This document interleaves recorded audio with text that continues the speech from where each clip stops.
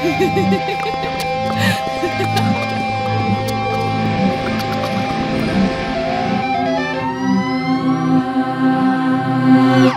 Intercollegiate Psychedelics Network.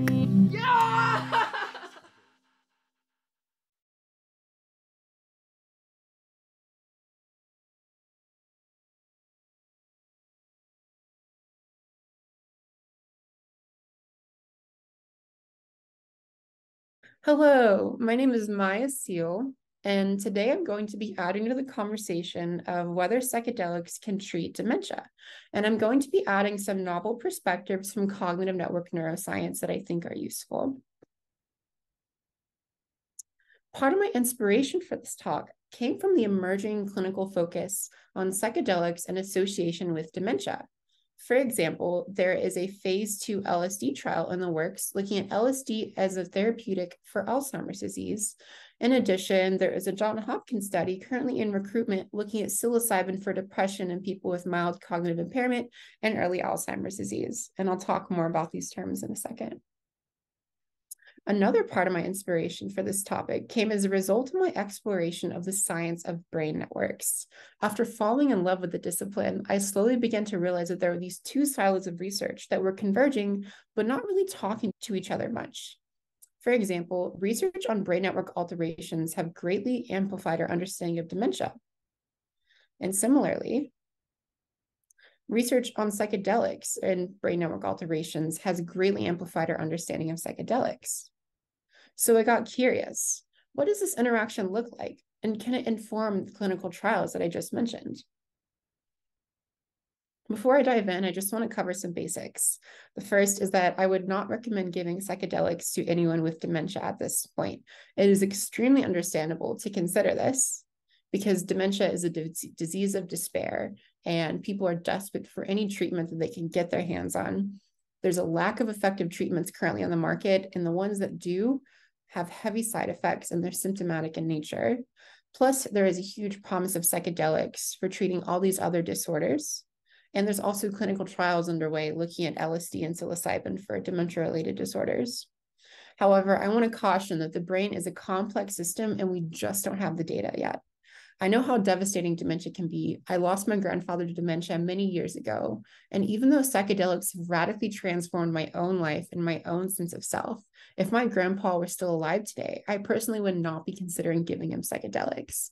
We are dealing with an extremely complex set of interactions. And after doing rigorous literature reviews, I personally found it to be mind-boggling.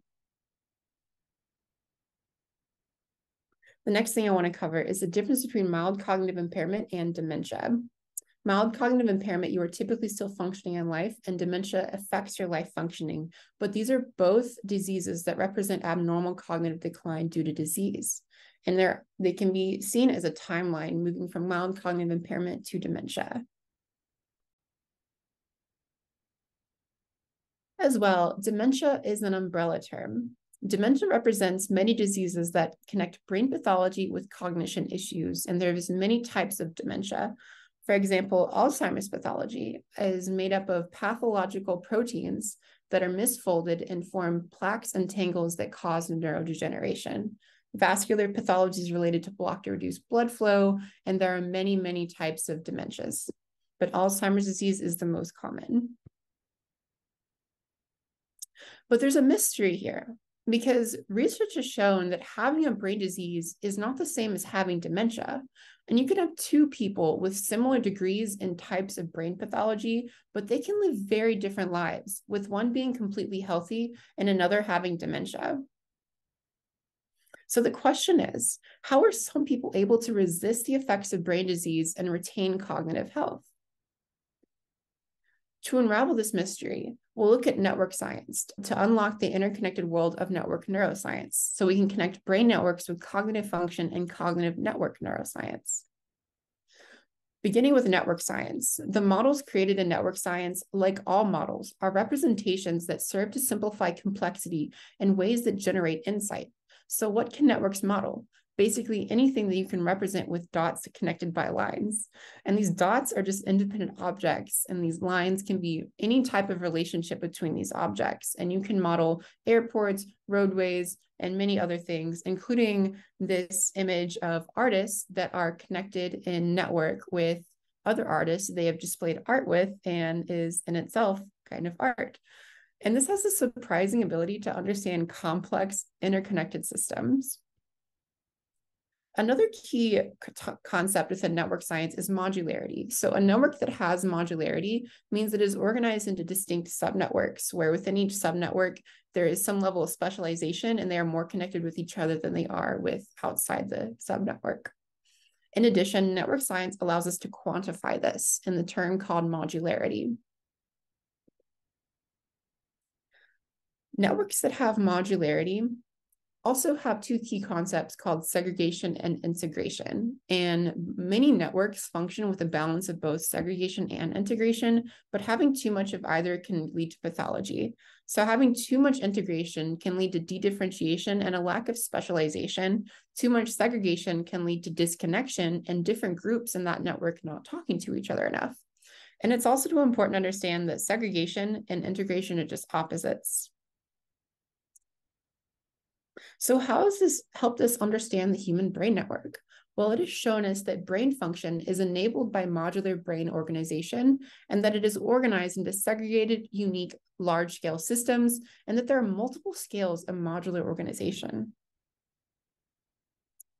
And these scales range from the molecules that are passed through synapses that are made inside of neurons, and the many neurons that make up circuits, the sets of circuits that make up areas, and the groups of areas that make up systems.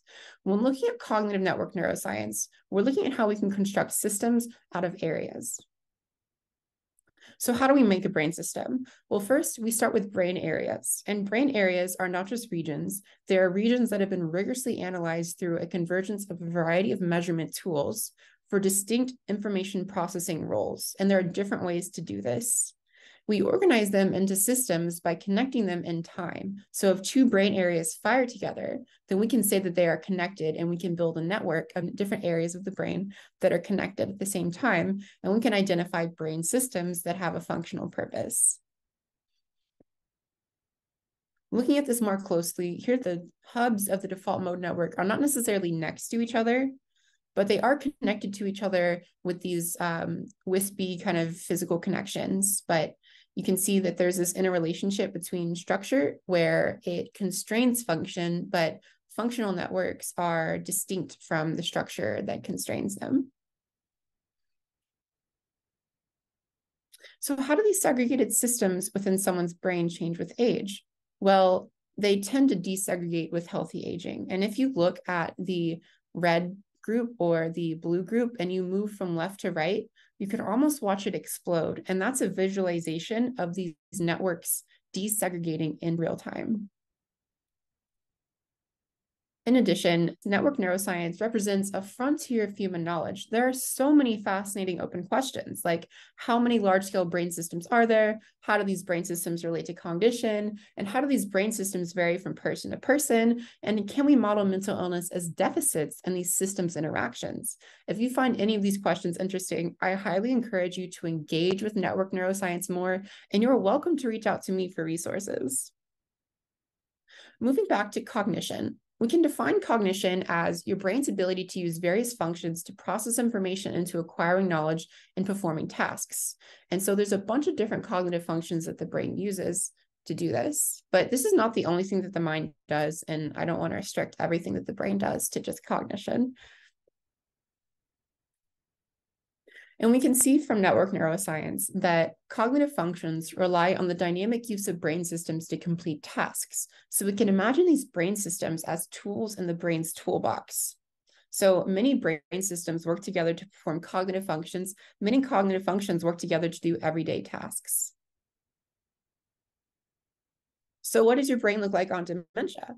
Well, what happens is that different types of brain disease converge into neurodegeneration and inflammation that harm brain system efficiency. And to stay functional, these typically segregated and modular systems then seek reinforcements from other areas. they then begin to activate other regions, and this naturally leads to desegregation. And when this desegregation happens in multiple systems, this leads to dedifferentiation, as you can see here on the left. And from this, chaos ensues. Considering that brain function relies on these brain systems, which are these tools in the brain's toolbox, then cognitive decline is like your brain's tools are beginning to merge together. And this always conjures up very absurdist and Dadaist ideas like this bicycle wheel from Marcel Duchamp, like good luck sitting in that chair or riding that bike, or this Dali image generator that created this hairbrush and a spoon for me. Good luck trying to do either of those things with that. And this has been shown in research where dedifferentiation of functional system leads to worse cognitive and motor ability. To summarize all of these processes within somebody, we look at the resting state. This is because the resting state has been shown to reflect past states. And because of this, we can look at resting state network segregation as a summary of past network organization. And thanks to network neuroscience, we can quantify this history. So then we can conceive as the resting state as a history book for past brain states. And because it's a history book, it's also a window into what future decline will look like. So considering that segregation is a way to quantify the brain's like cognitive resource reserve, the faster that the brain loses this resource reserve, the faster that cognition will decline in the future. And this has been shown in research where a longitudinal fMRI study found that segregation changes are predictive of decline up to 10 years past the last scan. And this is completely independent of brain pathology and neurodegeneration. So from this, we can imagine a model where increases in brain pathology through neurodegeneration, decline network efficiency, and through desegregation end up causing brain system dedifferentiation and lead to abnormal cognitive decline. But what about when you're tripping on acid? Well, when you're tripping on acid, there is dedifferentiation at many scales of the brain while you're tripping, from the default systems to executive to sensory systems. And this causes typically segregated systems to be undifferentiated. And this mirrors impairments in executive functioning and working memory while tripping. So my question is this dedifferentiation a depletion of brain resources? So we can imagine our model from earlier where LSD or psilocybin will increase brain system dedifferentiation and lead to more abnormal cognitive decline, possibly. However, there is an immense amount of nuance. For example, it is still unknown if psychedelics could alter the history that's represented in the resting state brain. And the question is, would this still be predictive of future decline?